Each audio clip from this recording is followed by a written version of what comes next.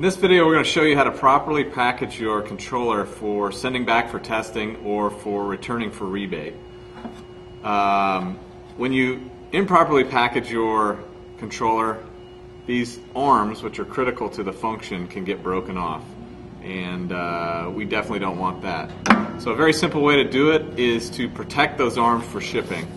I take a piece of cardboard and go ahead and just wrap these arms a couple times with the cardboard, and then you can see once you put it in your box, it'll not hit if it's rattling around in the box. A better way to do it is take a bigger piece of cardboard and go ahead and wrap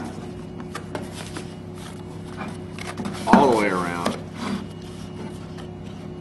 And then you're going to want to, of course, wrap it in bubble wrap and then put it in a box as well.